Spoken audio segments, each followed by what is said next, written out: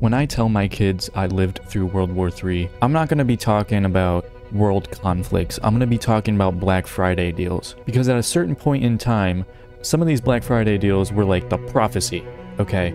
You waited all year to hit that 50% off, that 65% off, sometimes even 80% if you were lucky on a refurbished product that nobody wants to touch because it looks like it's been ran through a fucking baler. Regardless, these deals were sought after. This year might have been the worst Black Friday I have ever seen in my entire life. So I'm gonna guide you guys into some of the good deals and some of the horrible deals, what websites to go to and what websites to avoid. Because I'm gonna be honest, I searched for 3 hours. 3 whole hours between 3 different websites that I think are the most popular ones for Black Friday, in my opinion, okay? It's gonna be Amazon, Target, and Walmart. I'm excluding Best Buy because Best Buy is obviously you're gonna find some pretty good deals there, so maybe go there.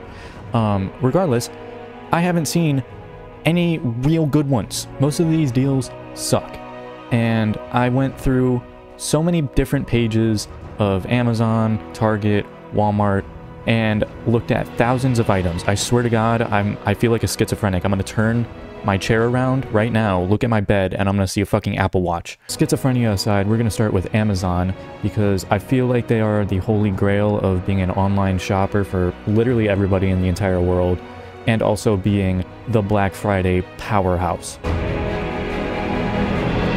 So fun fact about making this part for Amazon. Amazon pissed me off so bad that I actually stopped looking. I was seeing deals at like 10%. What am I going to do with 10%? That's like $2. Now, I only actually have a couple of good deals. Actually, I only have really one that I found that was actually like a good deal. The rest were either beat by other companies like Target or Walmart, which I'll get to, or were just straight up ass. Take, for example, this MetaQuest 2. It's $50 off. What am I going to do with that $50? I'm going to buy like 1 game. I'm going to end up buying like 1 fucking McChicken. Maybe I'll finally be able to afford 1 pair of sock. But don't worry guys, the deals get even worse. Take for example, Mario Odyssey. Now you might be wondering, why is this a bad deal? Well, it's because Mario Odyssey has been out for... dude, since like the dawn of time. This game is old. Why is it still $40? Dude, drop the fucking price. Now I know Nintendo is known for being stingy with their sales because they don't like losing money, and they believe that you guys are paying for quality. Well, this game is ancient, okay? You guys can at least lower the price by like another $5, $10, and as we go to other companies like Target or Walmart, you guys are going to see that Nintendo is really only stingy on Amazon for some reason. When it comes to Walmart or Target, they're pretty good, but wait for it, okay? We'll get there. I want you to take a look at this picture right here. Now, I'm gonna give you a couple seconds, scan through here.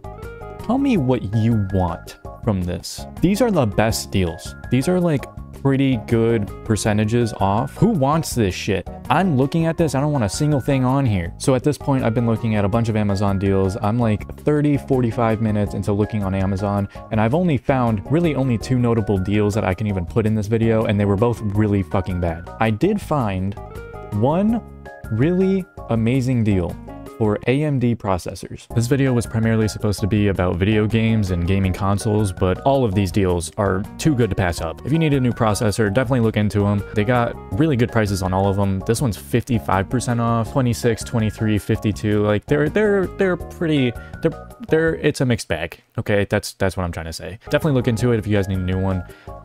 I tried to stray away from laptops and monitors and all that. I'm focusing on gaming consoles for now. PC parts are a whole different breed, and I'm not going down that route. But I did find this one, so if you guys need a new processor, I guess fucking go look at that. But I got pissed off and switched to a different store.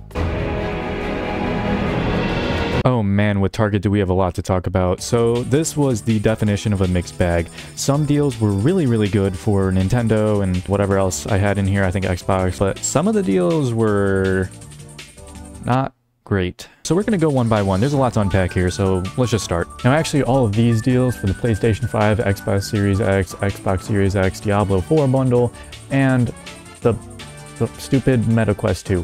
All of these are good deals.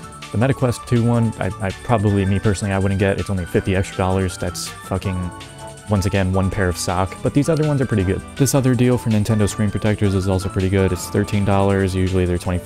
Definitely get a screen protector. You don't want grimy children hands all over your shit. Star Wars Jedi Survivor for $30 and Resident Evil 4 for $40 isn't bad, both for the Series X and it's the same prices for the PS5. Nintendo decided to put a lot of their games on sale at Target. I'm not sure why they chose Target specifically. I'm assuming it's some sort of exclusivity deal. Regardless, you're going to see some of these prices are going to be better at Walmart, but for now, if you're exclusively planning to shop at Target for some reason, Super Mario Odyssey is for $40, Mario plus Rabbids Sparks of Hope, which is also a very good game, is $20, Luigi's Mansion is $40, and Kirby's Return to Dreamland Deluxe Edition is also $30. Alongside those other Nintendo games, they also have Donkey Kong Country Tropical Freeze for $30, and The Legend of Zelda Breath of the Wild for $40. If you haven't picked that up, go get it. If none of these games are really your thing, then I have the perfect game for you. It's going to be Pickleball Smash for the Xbox for $30. Huh, buddy? You want Pickleball Smash? Yeah, you do. I know you do. Go get it. Go buy it. It's on Target. Go ahead. Before the sale ends, go. Go do it. Go do it now. So that's all I found for Target. A lot of the deals were pretty good. Definitely go take a look for yourself because I definitely missed a couple. I really only included games that I thought were really worth getting or games that I don't see on sale too often, especially Zelda. That one doesn't go on sale too often, so go get that one. But that's it for Target. Let's move on to Walmart. Walmart is known for having lower prices like naturally throughout the entire year, but holy shit did they show up for Black Friday. This was by far some of the best deals I have seen throughout the 1,000 items that I fucking looked at in a 3-hour span. I mean, just looking at these AirPod Pros alone, this deal single-handedly beats any other fucking deal I saw on the other two websites. $170 down from $250. You save $80. That's a good fucking deal. Okay, now wait, because I know some of you don't like AirPods, some of you guys prefer headphones. So look at these Beats Studio 3s for $100, down from $170. You save $70 on amazing headphones. Walmart is already looking to be amazing, and we're only on the home page.